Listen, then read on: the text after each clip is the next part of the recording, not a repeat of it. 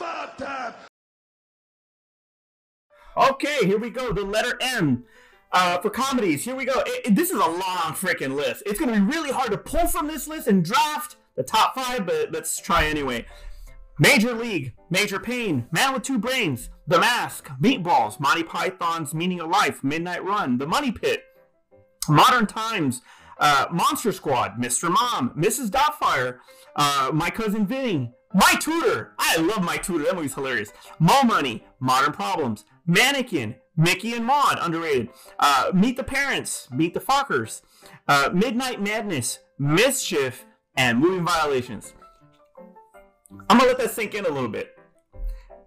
How are you gonna pick a top 5 out of that? Like, that's tough. That's a really good list. But I'm gonna go anyway. Moving Violations, number 5. That movie's so freaking hilarious. It is so damn funny. And it's a lot, like, you can take pieces of Police Academy and put that in Traffic School. That it's just so hilarious. Sprinkle in a little Summer School in there.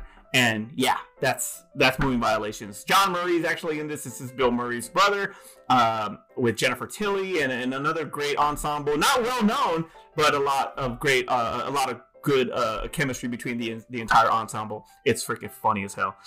Moving Violations, number 5.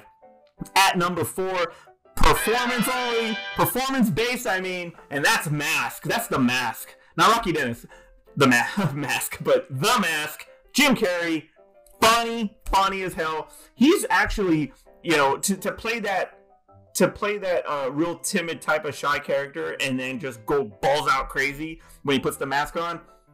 It's just like 2 different performances. It's like, Clark Kent and Superman. And that's how I see it. And he just does it spot on. Like, he's freaking hilarious in this movie.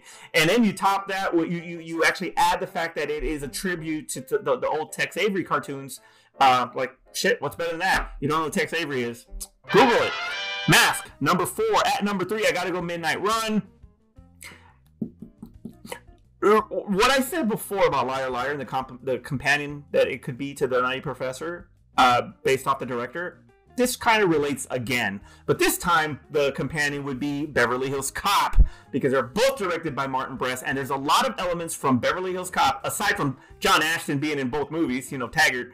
But there's a lot of similarities in tone and approach to the comedy and the mix of action and comedy that Martin Brest goes with in this movie that is a lot like Beverly Hills Cop. And for me, personally, aside from Goodfellas and Godfather 2, this is probably, for me, one of my favorite and best Robert De Niro films ever. His chemistry with Charles Grodin is freaking perfect. I absolutely love this movie. And hey, man, Joey Pants, shout out Joey Pants as as one of the bondsmen there. Midnight Run, number 3. At number 2, I gotta go Major League. I can see that movie every single freaking day. As a matter of fact, for a time, I was watching that movie every single freaking day because it was always out on HBO. Yeah, Tom Berenger, Corbin Burnson, Charlie Sheen, great ensemble. One of early Wesley Snipes films. Yeah, that movie's so freaking funny to me. I love Major League in that cast in Major League. So funny. Number 2. At number 1. Okay, number 1, that was really hard. And I left a lot of good stuff out because I love Mannequin. I love Mischief. I love Meet the Parents. Midnight Madness, Money Pit. Like, these are all fantastic freaking movies. They're so funny. Another F-bomb. But I'm gonna go with Doubtfire. I'm gonna go with Mrs. Doubtfire because of the wholesomeness of it and how Robin Williams' talent can be, let's just say, substance-fueled energy to really a mellow, sweet, kind, and beautiful presence that he is.